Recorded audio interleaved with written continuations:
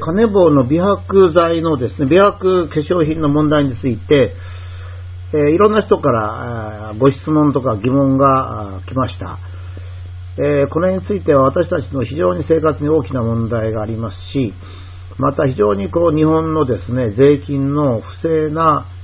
使用の仕方というのが、こういうところにも凝集しておりますので、少し丁寧にご説明をしたいと思います。例えば水俣病が一番典型的なんですね。水銀で起こったものですが、これは実際には国の審査に問題があって、会社は責任がなかったわけですが、裁判所ではですね、自分が国、裁判所自身が国なので、国に責任を求めずに会社を無過失責任という形で罰しました。過失がないけど責任を取れと。つまり本来は国に過失があるんだから国が罰しなきゃいけないんです。国を罰しないで、会社を罰するという、口頭無形なことですね。これ人間を罰することに目的があるんではなくて、罰しますとそれがいけないということになりますから。だからそこが改善されるわけですね。つまり裁判で国の方に国が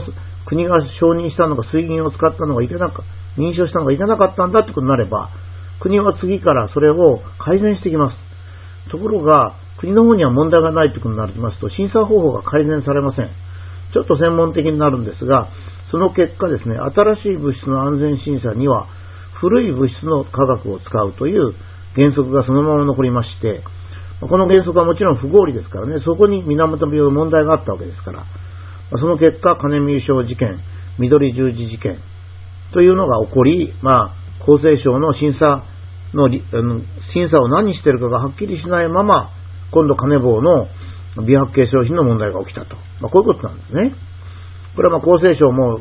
経済産業省も関係してるんですけどね。つまり、厚労省は今度のカネボウの美白化粧品ですと、承認したと言ってるけど、何を承認したのかがはっきりしないんですよ。実はこの承認手続きというのは抜け道の場合が多くて、現実的には形式的な申請があれば承認するというものが多いんですね。つまり、役所がもし安全性の実態審査をすると、問題が起きたときに国の責任になるので、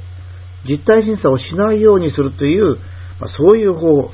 これね、ちょっとわかりますかと聞きたいぐらいなんですよね。承認審査っていうのは実態審査しないっていうわけですよ。実態審査しますと、これ原発でもみんな同じなんですけどね。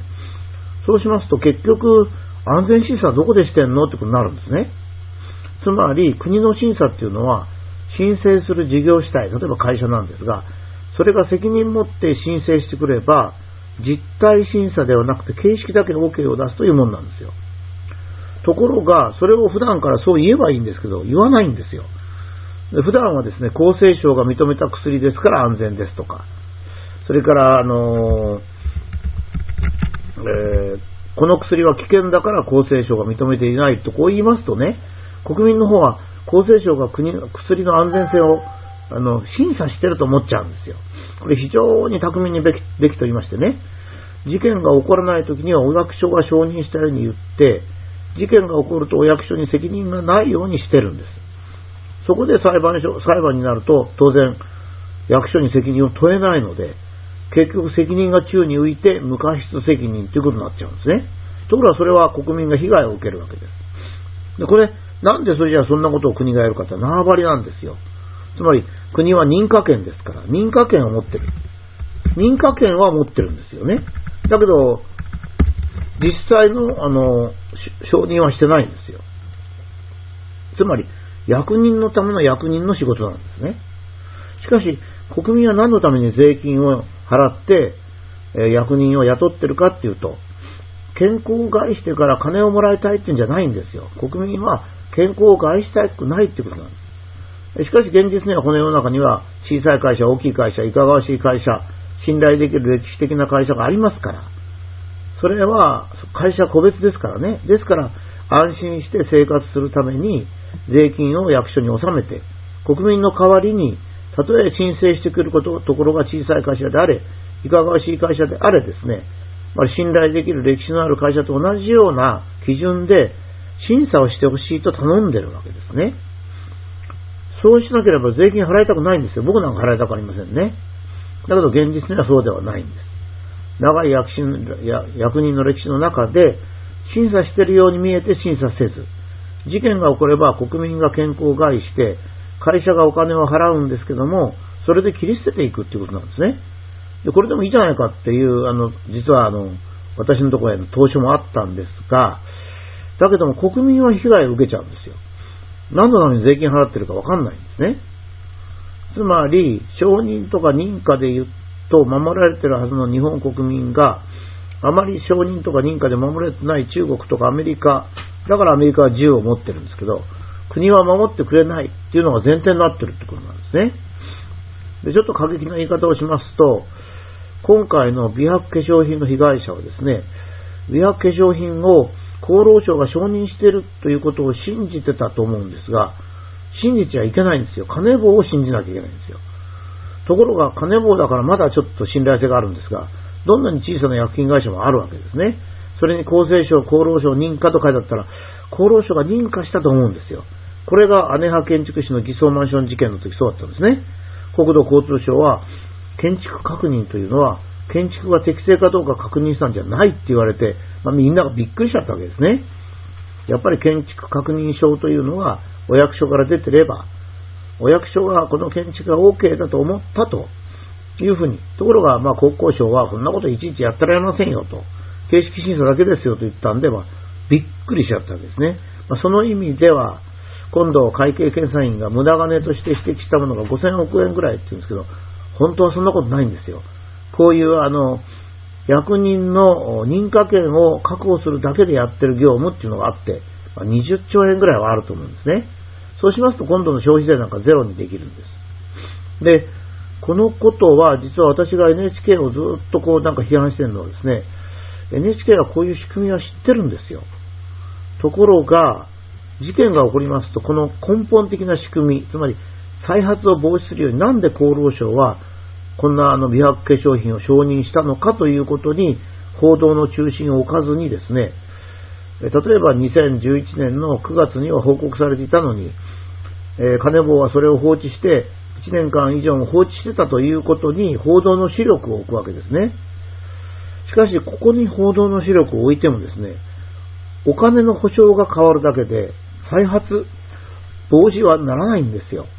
つまり科学的な間違いを指摘するんではなくて、事後の保証問題に NHK が、視聴者の目を向けさせてしまうんですね。だからここのところに報道の問題っていうのがあるわけです。つまりこのように悪いことがはびこって犠牲者が増えるにはですね、増えるようになるというのはどういうことかっていうと、悪いことをする人とだけではダメなんですよ。それを味方する人がいるんです。で今度の場合は多分、ちょっとこれはまだはっきりわかりませんがね、厚労省がもしこの美白化粧品を承認したなら、承認した手続きに間違いがあったんですよ。ところがそれを承認した手続きに間違いがあったと報道せずに、カネボウを批判するということを NHK がやると。で、被害を受けるのは女性だと。お金を払うのは会社だと。で、全然これはその後改善されないという。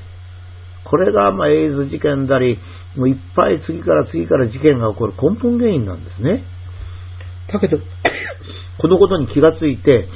それではいけないというふうに立ち上がるのは他ならぬ国民なんですよ。だけども国民はですね、今のところ NHK が正しい報道をしてるって言ってるから、もうこれしょうがないんですね。だけど私は見てるとですね、本当に被害を受けたかわいそうな女性がかわいそうなんですよね。だからやっぱりこういった薬害犠牲者をなくすのは会社を批判するんじゃなくて、日本の新しい化粧品とか新しい薬剤の認定方法ですね、審査方法に何が問題かと、いうことをやるべきなんですね。日本の薬の審査は非常に厳密だと。だから薬が遅れると言いますけどね。だけども今度の美白化粧品みたいに問題が起きたら役所は知らない顔してると。だって役所の人罰せられませんからね。今度の東電もそうですよ。あんな福島の事故をあれだけ起こしても、まだ電力会社の人も経産省の人も起訴されていませんからね。だから責任が追及できない体制に実はなってるんです。責任が追及されない体制っていうのは、やってる本人に役に立つと思うんですけど、これ逆なんですよね。やっぱり甘くなりますから、やっぱり被害を大きくします。やはり責任の所在、つまり認可したのは誰なのか、どういう審査をしたのかということがはっきりしない限りですね、やっぱりこういったかわいそうな事件がまた今後も続発すると私はそう見てるんです。